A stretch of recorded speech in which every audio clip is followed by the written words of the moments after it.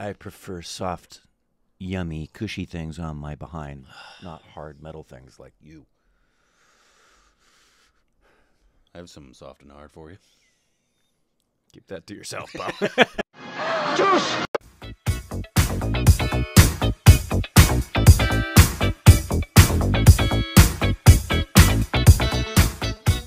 Hey, welcome back to our Stupid Rexy. It's up, Corbin. I'm Monty Ratnam. Checks out.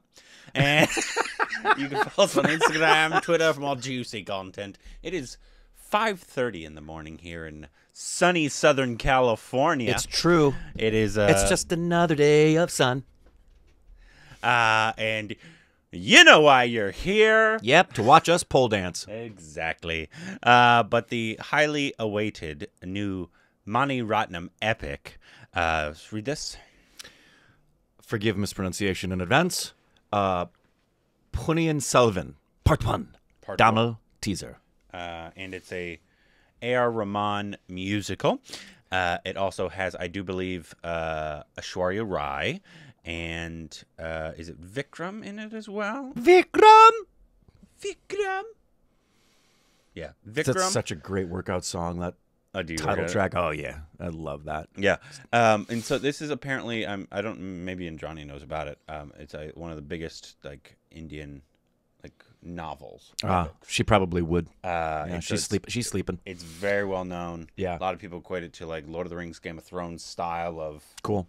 But Indian, obviously, and so it's, and I think somebody said this film costs like $400 to $500. How do you say that word? Crore. Yeah, C-R-O-R-E. They say it better. They always crore. Of course, because they have sounds that we don't make, and your mom has sounds we don't make as well. That's true. Crore. Yeah, it's so funny whenever I try to pronounce something, and Indrani will laugh at me. Just call me white boy. It's gringo. It's true. Except she's not Spanish. It amazes me. Like, if you hear, I'll ask her to sometimes say both Bengali, but especially the Hindi alphabet. And it's amazing how many things English-speaking people, when you hear them say it, so many things sound similar, but they're not. They're clearly different, but not to us dumbos. Idiots. Yeah. Anyways, let's just get into this bad boy. Another epic on the way. Seems like we have. And did you mention our Nunbar? Yes, our Nunbar. Yeah. A.R. Rahman is Yeah. So him and Mani Ratnam have made some of the best music in Indian cinema, in my opinion. Here we go.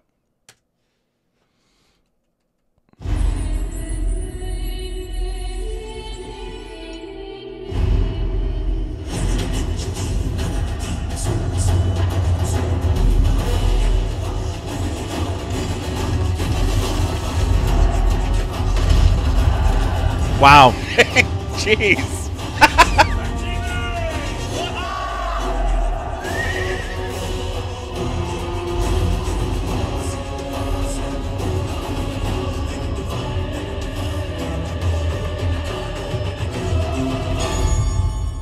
இந்த கள்ளும் பாட்டும் ரத்தமும் போர்க்களமும் எல்லாமே அதை மறக்கத்தான், அவளை மறக்கத்தான், என்னை மறக்கத்தான்.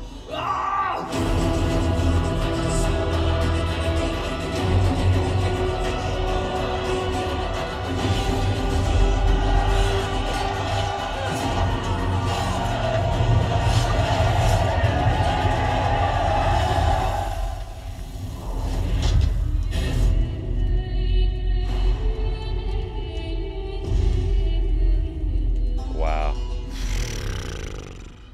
I think. Well, that looks quite large. I think the expectation is, you're gonna get an adrenaline rush, kids.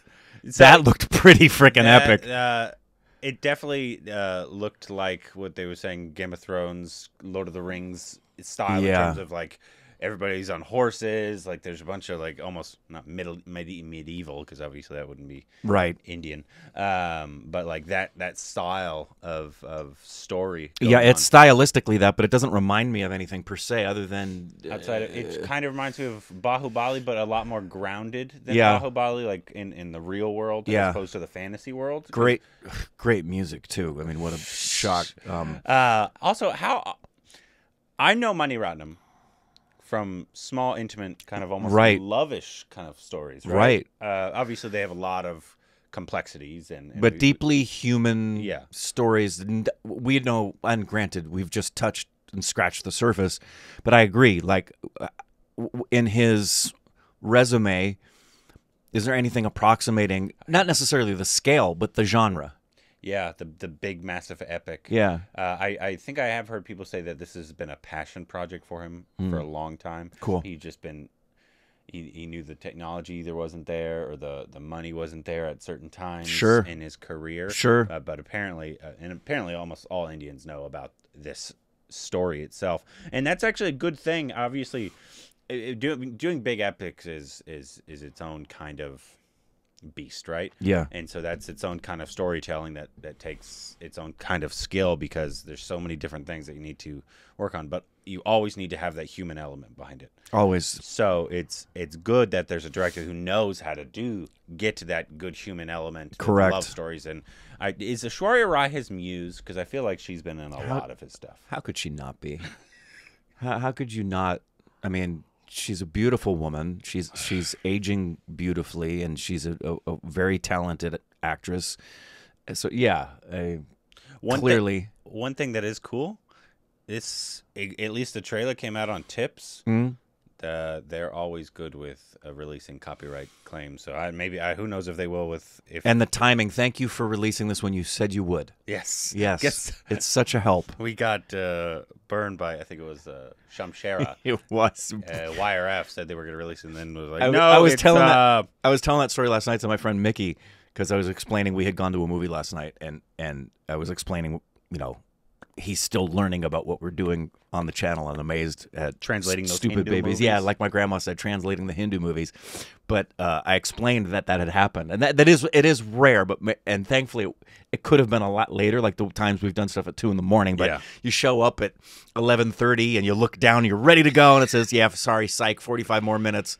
Sorry, I'm looking for something. Somebody sent me something about something that A.R. Rahman did for this, in terms of he looked up like ancient old instruments from Tamil at this time period. Yeah, and he like either got some made or went somewhere and found them and bought them, so he could incorporate them into the music, which would be awesome. Great to talk to him about. Obviously, again, I wonder. Sorry, it just made me think of. Remember when we first were getting ready to interview Ustaji Zakir Hussain, I contacted Pedro Aostache and said, "Have you ever worked with him?" And he's like, "No, but everybody knows Ustaji." He says, "I wish I've worked with him. Would not surprise me if he's worked with A.R. Rahman, and maybe if I'd have to go check, but because he's the kind of person that you reach out to for that when you're trying to find an ancient instrument that nobody else can play or would make to sound like. I've told you the Gladiator story. Yeah. So he that doesn't surprise me that A.R. Rahman would do that. And this looks like it's going to be an absolute romp of a great movie. And there was only just 1 or 2 times that I could actually see CGI in here. So hats off to. I'm sure it's taken them a long time to actually get to this place, because obviously it's such a massive scale, but it looks like, or maybe a lot of it's practical. Maybe they didn't do a ton of CGI, but man, this is gonna have some epic fight scenes. This is gonna have look at that. That's a great shot. At a minute 1, they're on a beach. It's got this is gonna be Game of Thrones. In terms of what you want is you want to blend, and I know you're gonna. I'm not saying this is game, whatever. You're gonna think what you want. I want like the intimacy of the first couple seasons of the character development of Game of Thrones, with also the epicness of the battles of the later scenes of Game of Thrones. Because that's like one of the only good things about the last season of the Game of Thrones was the epic fight scenes that they did, and that seems to be all that they cared about. But if you want to kind of marry those, and maybe we'll get. I mean, if they follow the trend, we should see a Starbucks cup somewhere. We should. But yeah, it's exciting that it's Mani Ratnam. Yeah. Because he's such a good director. It's just so interesting because he's not I don't believe, you guys, once again, let me know. He's not known for these big, massive epics. He's known for, obviously, he's a well-renowned director. Right, and he can do big historical things, but not like the epics that we know of. And I'm not saying, it seems like all we know, he's done 10, and you're going to tell us, guys, it seems like we've gotten 10 epics this year. Yeah, it's the year of the epics. Do you think that is because most of these might have released in the past 2 years, but they were waiting? Probably, and I think it's also the fact that they are finally, like you said, if this was a passion project for him, and this is a story with a lot of directors who have a concept, but they wait because they either need the money or the technology doesn't exist yet. And so when they finally have both, they do it. And I think we're at a place, obviously, we've talked about this all year long, where there isn't a lag at all. India is right on the cusp of the VFX, man. They're just, I'm so excited to show people not just the quality of the artistry that we've seen in the storytelling and the acting, but now, like when you show people RRR, they're really impressed with. They had no idea that the visual effects in India were up to par with everything else going on globally. Yeah. So yeah, I'm really looking forward to this. And you guys can tell us, because we are ignorant to the story and its legend, how much did you guys see and maybe even get the chills seeing because you saw some things you recognize from this story? We would have no clue. We're coming into this completely blind. Yeah. Also, once again, we haven't seen any Vikram film, but he looked really good in this. He looked like he was going to let his beast out. Yep. Aishwarya looked gorgeous as always. One of the most striking women in all of cinema. Yep.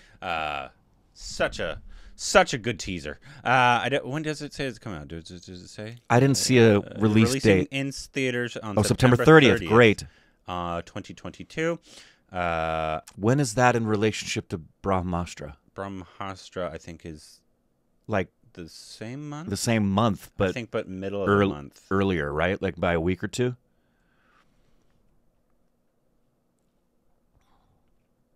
Oh, it's September 9th. Okay, yeah, that's great. That's a big month. That is a big month, but that gives that a couple weeks, which it's what I saw last night with my friend Mickey, huge Top Gun fan. He's seen Top Gun like 50 times, so I took him. He had not yet seen Maverick. Oh, really? And not only was it fun, it's my third time seeing it, the theater was 3/4 full, and that thing's been out for a month. Yeah. It's just people are, how can you not? It's a really enjoyable film, but... Oh, you're gonna say so. No. Anyways, let us know what you thought about the trailer or the teaser, and what any information that we need to know that is not obviously giving any spoilers. Thank you. Please let us know down below.